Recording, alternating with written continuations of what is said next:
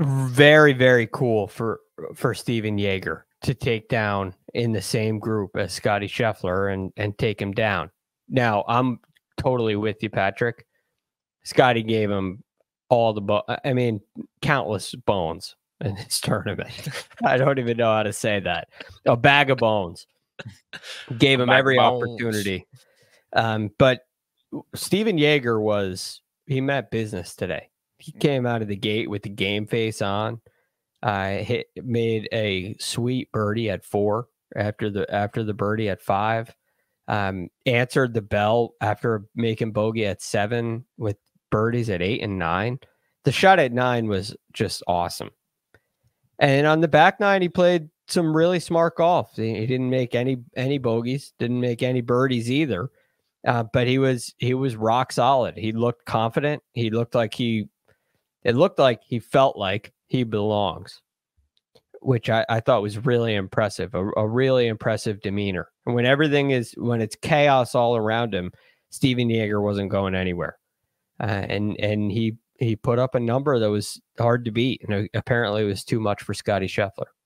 The 6-time winner on the Korn Ferry Tour is now a winner on the PGA Tour. It was a Sunday 67, 3 under, 4 under on the front 9. No, I lied. 3 under on the front 9. And as Greg mentioned, Patrick, 9 straight pars to get this thing done. It includes yanking one way left on 16, the par 5, and having to punch it out and then make a 3 from 107 yards away. It was all business. He had just a perfect demeanor until the second that putt slid by on 18. And then you finally saw an ounce of emotion from Stephan Jaeger, and he was quite chatty and quite happy. I'm happy for him. Yeah, I'm happy for him too. And the biggest part of that one was probably number 13, Scheffler in there tight, around 11 feet. Jaeger out of the rough, hits his long, faces like a 20-ish footer for par, knocks it in. Seemed like that easily could have been a 2-shot swing, and this golf tournament's very different, but they walk off that hole with the same score. And I'm always appreciative, I guess. I'm not even sure if that's the correct word, but I love when guys kind of see a deficiency in their game and they do something about it. And for Stephan Jaeger, he was just not a good driver of the golf ball. He was short off the tee and he was inaccurate off the tee. And we saw him this week. He ranked, 4th in driving distance today, 12th overall. His average drive was 313. It was 325 today. And it's a lot of hard work. And it kind of, you have to look yourself in the mirror to admit you have a deficiency in your game when, let's be honest, most of these guys on the PGA Tour are delusional. You think you're the best player in the world most of the time.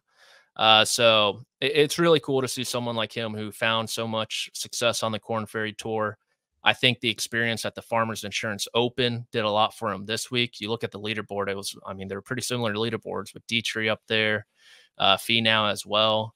And so I'm real happy for him. And I have to get a shout out to the co-op, Frozen Rosé in Charleston, South Carolina. Hopefully it's free for the rest of the week. I'm not too sure. I'm pretty sure the owner lives around the block from me. I might go to knock on his door, leave him some chocolates or something. They have a gaudy Bronco with the co-op logo on it that's always parked outside. So have to get a shout out to them since they got some good airtime today. There's also one in Vegas. There's one in Resorts World. So I don't know how many locations there are. Whoa. There is one so it's actually pretty cool. So it's in Resorts World. It's right by the entrance to the Hilton. And so there's a front door to it, but the back door opens up to the poker room.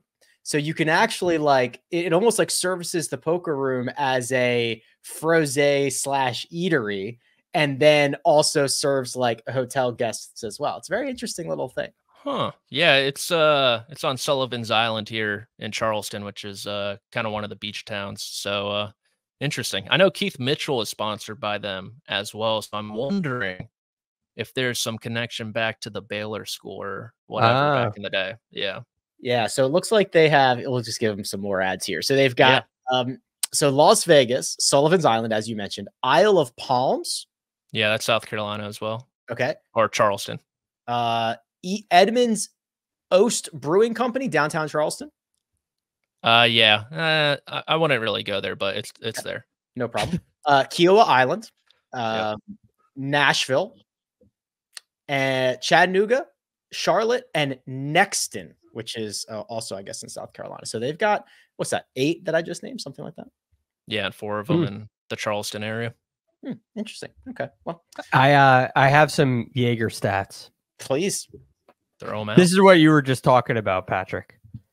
2018, 2019. In 2018, his club head speed is 113 miles an hour. He's 106th in strokes gained off the tee. In 19, 114 club head speed, 151st strokes gained off the tee. Barely played in 20 and 21. So in 22, 114 miles an hour club head speed, 184th in strokes gained off the tee. 2023, last year, 116 in club head speed, 39th strokes gained off the tee. Now up to 118.65, 24th in strokes gained off the tee entering this event. That's about 4 miles an hour, 5 miles an hour. Really impressive improvement. And all of a sudden you're up there with, you're keeping up with Scotty Scheffler. You're in the same neighborhood. And that's an area of weakness that is no longer preventing you from contending, preventing you from winning. It's really cool. Yeah, and Greg, we talk about this a lot on Mondays. I mean, he's been so consistently good, and now we're getting the fruits of this labor that he has put in with this victory. Yeah, the old line, what's the win equity? Like, that was a big question with him early in the year. We asked it a lot. We found because it didn't seem like, because of this improvement off the tee, there wasn't really a lever to pull. Like Tony Finau, very clear. There's one lever to pull. Scotty Scheffler, there was one lever to pull, and you pull that lever and the floodgates open. With Jaeger, he did everything so well. It was kind of hard to figure out what needs to improve to cross the finish line, and kind of turns out nothing did. He just had to keep playing. Perhaps it's something in his mind, believing in it, something along those lines. Because all of a sudden you have 2 top 3 finishes this year and now a win, and that's a huge difference from what we saw all of last year and early this year. I thought did I cut you off earlier, Patrick? Did you want to jump in on something? I don't think so. I will say, not only was he keeping up with Scotty, he was blowing it past him. Yeah, he was hitting second into every green. It was always Scotty first. It's a good point. The Co-op has a sandwich on their menu: fresh house-made egg salad, sprouts served on toasted wheat. It is called the Masters, which is probably a copyright issue. And that is exactly where Stephan Jaeger is headed. So congratulations, Stephan Jaeger. First PGA Tour victory, and going to tee it up in Augusta National in 2 weeks.